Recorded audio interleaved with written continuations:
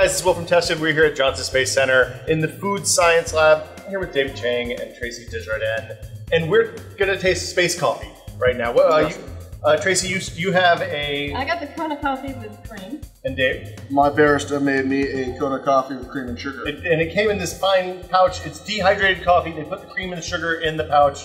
What's it taste like, guys?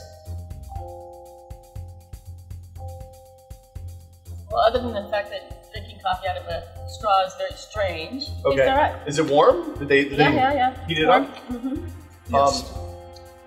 Compared to like one of those dehydrated coffees you eat in the Starbucks pouches or something like that, is it a taster's choice here?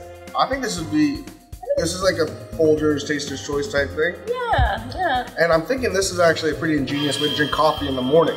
Oh, okay. When you're going to work, because I'm clumsy and I was just like, oh, sorry. It's a Capri Sun coffee. Yes. Excellent. We'll be back with more from Johnson Space Center Untested soon. I'm Will. See you guys later.